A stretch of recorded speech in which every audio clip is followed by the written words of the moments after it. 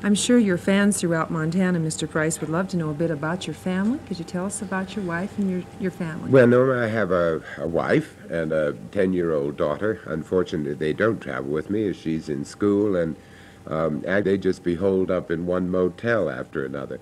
This is my 15th year as a lecturer around the country. I find it one of the most exciting parts of my life. And in a funny way, I think they're a little jealous of me getting to see as much of America and meeting as many fascinating people like yourself. Well, thank you. How much time during the year do you devote to traveling and lecturing like this? Well, I spend about 45 days on lecture tours around the country, sometimes all concentrated, sometimes sort of spread out. But then I also work for Sears Roebuck, and I go around the country for Sears. So I do an awful lot of traveling, but that really is sort of par for the course in modern life. How about films for 1973? Do you have anything in the works right now? I have a film that I made in London last summer that is just coming out with Diana Rigg and about 15 of the best actors in England. It's called Theatre of Blood or Much Ado About Murder. And it's really a whipper. Oh, it's great. Wow. It's really wonderful. When will it be released? Oh, I think in a month or so. I don't know. And what's the name again? Theatre of Blood or Much Ado About Murder. Okay, we'll watch for it. I think you'll enjoy it. And what about television? Do you have some things coming up? Well, I do a show which is sort of the #1 show on the air now called Hollywood Squares, and I do it a great deal.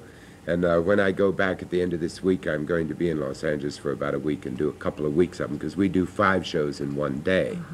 And so I'll do a couple of weeks of Hollywood Squares then. You've very successfully kept your finger in all the medium. How about stage? Have you done any of that in the last several years? Oh, yes. I do a lot of theater. As a matter of fact, every time I get a chance, I did Oliver a couple of years ago and had a wonderful time doing that, the musical. And is there a favorite of all these medium, or do you just love them all? No, I love them all. I think they're very much alike.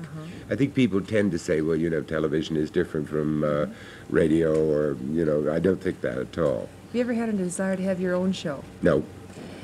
Well, there's a danger many great stars feel of overexposure. I think so. Have your own show. And I get to do about 75, 80 television shows a year, and they're all different. Right. So I feel I'm much luckier than just being stuck being, I don't know, one of the characters in one of those things. Right. They all get very bored with them, I'll tell you that. How many years have you been in show business, Mr. Price? That's a kind of leading question, but I'll tell you, 35 years. I just want to say, and I'm not just, giving you a compliment to give you one, but all my life you look exactly as I would picture you to be. You haven't, in my opinion, and the opinion of many others who have met you here, haven't aged an ounce, and we'd like to know the secret of keeping so young and so dynamic.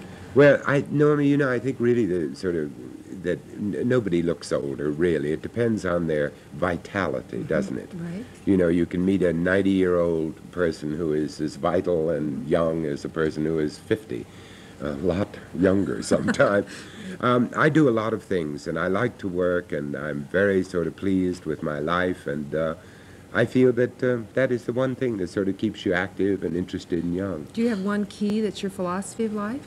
I think to avoid boredom. To avoid boredom, I see. And what about faith? Does it play a role in your life? Very much so, because you have to have a lot of faith to avoid boredom. Right. Well, he's certainly an actor that's not boring to watch in any of the parts that he plays, whether it be on the stage, on television, or in movies, or on the lecture stand. And he's certainly a delight to be with personally. And we want to thank you on behalf of all of our viewers throughout the whole state of Montana for coming to Great Falls and giving us a chance to Thank you. be It's with you lovely today. to see you. Thank you. Bless you.